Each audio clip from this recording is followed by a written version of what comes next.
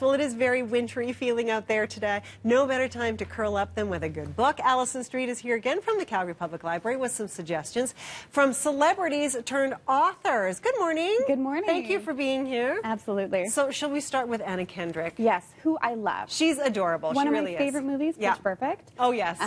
So she has come through with a book of essays about her childhood growing up, about her first start on Broadway, and just about coming into Hollywood. So musical theater nerds, Hollywood nerds will love this book. She's We'll love so this book. funny. She's so funny, and she's so cute. We love her. All right, moving. Oh, Tom Hanks, yes. Yes. I've been hearing lots of buzz about this book. Yeah, so everyone's favorite movie dad has come out with actually a book of short stories. So it's short stories. Unusual for a celebrity of his caliber to come out with short stories instead of an autobiography, but Sure. they're wonderful. There's 17 different stories. 17? Oh, ranging okay. from a World War II veteran to an up-and-coming journalist. And he wrote them all on his typewriter, which he's very Oh, famous really? for. He went old school for this one. Yes, he loves typewriters. And he's been very generous with his time. He's been doing lots of book tours. That's what I've been hearing. Yeah, and he's been in the bookshops. That's nice of him.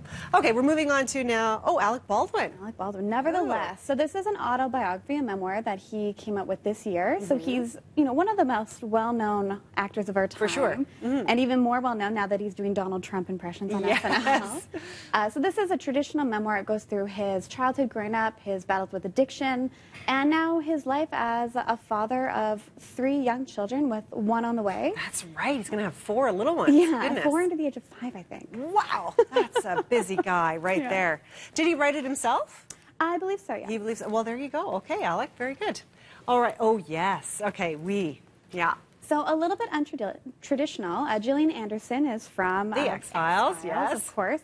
And she's teamed up with journalist Jennifer Nadel, and she's done We, a manifesto for women everywhere. And it's kind of a vision for how women can come together to support each other and create a better world and a better life for ourselves. Oh, that's interesting. Yeah, so definitely nonfiction with a complete turn from, a memoir, but a very interesting. Good for her. Okay, cool.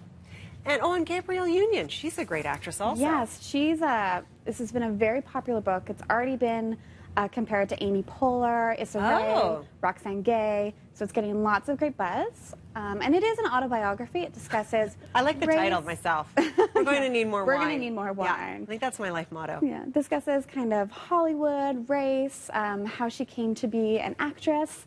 Some of the stories are hilarious and some are heartbreaking. Right. So it is really perfect to drink a glass of wine and discuss with your girlfriends. Okay, wonderful. Fantastic suggestions there. Allison is going to stick around because at 9:30 on Facebook Live, we're going to do our next book club chat. And we're chatting about this book, The Wonder by Emma Donoghue, a very fascinating read that actually turns into a page-turner by the end. A whodunit, if you will. Absolutely. Yeah. A little bit slow to start, but yes, I agree. Was completely captured by, about a third of the way through. I was wondering, what is going on here? Exactly. Well, you can hear us talk about that book at 9:30 again on Facebook Live. Please join us. And at that time, we'll also tell you all the upcoming books right up until February, right? That's right. Yes, wonderful. Okay, great. Thank you so much again for being here, Allison.